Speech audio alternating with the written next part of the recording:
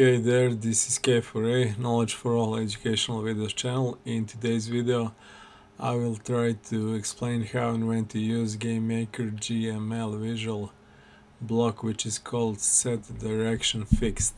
In previous video, we have learned how to use Set Speed block, and we have added some kind of a green square on the screen, which will represent our enemy, and that green square speeds up because we have added set speed in our step event. I will click on that event and delete it because I don't want it to do that kind of action, and I will go to create and enable set speed. So this set speed will be triggered only once and checked only once, and because it's in create event. And let's now try to explain this direction, what that word means. I have explained that a little bit in the previous video, but we have to do it again. It's very simple, and this icon says it also. Think about it as some kind of line, some kind of direction line from you, from your player or the object you are coding into, and that direction, that line is mostly called vector direction in mathematics, in math, and in game development, in game engines. So it is used to show and explain where your object, where your player is directing to, where it is moving to. So it is used for that purpose, and because we have objects and players in our games which can move to different directions, we also have to change that direction from time to time. So on this icon it goes up, left, right, and down. So think about it again as one of those possibilities. And again, because we make different games, sometimes your objects will change directions, and it can be, for example, if you have enemy which follows the player or patrols around some kind of enemy base or something like that, so you will have to give him a specific direction in a couple of steps, like go first to the left, then up, then to the right, then down, and so on. So it's like that is too complex for this example, but imagine this green enemy block as patrolling around some base. So you say, okay, start from this position, go up, right, down, left, up, right, down, left, and so on. So you change his direction from time to time, or from one condition to the other. It's too complex for this example, as I said. And again, I think I owed you some kind of examples for the last video in which we have learned how to use set speed. So set speed, we have used it for our enemy to go in one direction, left or right, or up or down, but you can use it to add speed for some kind of vehicles in your game, for bullets or ammunition which you shoot on your enemy, or you can use it to set speed of some kind of booster, again depending on conditions. So if I have collected some kind of booster and use it, then set my speed to bigger amount so I can go faster for some time and then slow it down, and so on. So those would be some kind of examples for set speed. And let's go now to the fixed direction block, set direction fixed. So again, in set speed previous block which we have learned, we have this drag and drop menu which says direction, horizontal and vertical. So when we click on vertical, our object will go up and down, so that means vertical. When we click on horizontal, our player will go left and right, our enemy, sorry. that means horizontal left and right. So x position, x coordinates are horizontal, y coordinates are vertical, and direction is still kind of mystery for us. But if we leave this direction as in this position like this type direction, and type 3 or -3, it will use horizontal because that's default state for GameMaker and most of the other game engines, because if you don't have direction defined, GameMaker thinks you are using the same direction as horizontal. Horizontal is somehow default, and it makes sense. So again, because we want our enemy to move in some kind of different direction than horizontal, left, right, up and down, we will try to find that solution to that in GameMaker Studio Visual Code, GML Visual, drag and drop system. So again, go to movement, just to check if this is, yeah, it's recording. So go to movement, set of blocks, and find the first one from the left, set the direction fixed, and click and drag it into your create event.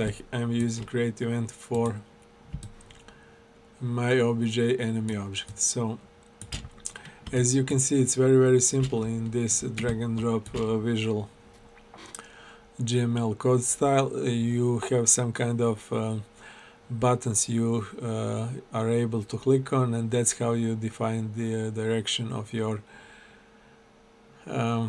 movements. So if I want my my enemy to go down, I click on down direction, up, and so on. So, and you can see if I click on down and want to go in different way, I just click on different direction, and automatically down is disabled. So you can only select one of those. That's what I wanted to say. You cannot select 1, 2, 3, but only one of those. So I will try with this go down right. So it's vertically right and down, it's diagonally right. So let's try to see if that works. And it's simple as that. You don't have any other kind of options. So it's yeah, it works. So it's going diagonally right and down. So let's try diagonally right and left, and it will go like moving towards the player. Looks nice. Okay, so this is nice and simple and it works, but you have to be careful because I was explaining that earlier so many times, but again, even I forget sometimes or make mistakes with those kind of it works same in visual and typed code. The GameMaker Studio, as other game engines, it's mostly they mostly read the code from top to bottom. So the first code you write in your code editor will be read as the first one, then the second, and so on. So the last one counts. So if you say in the last code block, if you say delete this instance, that will be executed as the last one. So all of those first code blocks will be overwritten. They will be executed first. Like first is set direction fixed, the second one is set speed, and so on. If I had like 60 code blocks here, they would be read from top to bottom. Like first one is the highest one and the last one is the lowest one, and so on. But you have to be careful if you code complex games or codes and you accidentally put some kind of blocks, or later when you type your code, you type some kind of code below some kind of other block instead of above, because you can move those blocks up and down as you want. So sometimes you will make mistake, and what will happen now, for example, if I'm not careful here, so I'm using I want my enemy to go diagonally down. That works fine as I can see, but first of all you have to be careful not to overwrite it with the next code block. because if I have put horizontal here, the first block will say okay, okay, go down and below diagonally to the left, but the second one will say oh no, go horizontally. So what will happen now? I think it will go horizontally to the right because I have used horizontal speed 3. Yes, as you can see, so you have to be careful about that. And again, it's only it's exercise and experience, and be aware when you code, be careful, and the accidents and the mistakes, errors will happen from time to time. Those happen to professionals also. And again, just read those code blocks and code you type as some kind of sane information, some kind of logical information, which it is actually. It represents logical information which is executed in steps by GameMaker Studio or other game engine, and that's how you should approach it, and then it makes sense. So if I say first my speed will be horizontally 3, that's cool, so my enemy will go horizontally like this, 3 pixels per frame. But after that I said okay, go diagonally to the left. So what will happen now? It will go diagonally to the left, I think. Yeah. And why is that so? Because the first one, horizontal speed, go horizontally 3, was executed, but because this is around like 60 frames per second, it was so fast you cannot even see it. And the second one, the second code block, the second execution was almost instantly after it, so you cannot see the first one even doing anything on the screen. So the second one goes after that one and says okay, don't go any more horizontal, that was like this, go down and below. And this one is the last one, and it's what the GameMaker remembers as the last information, as the last direction, as the last order to do.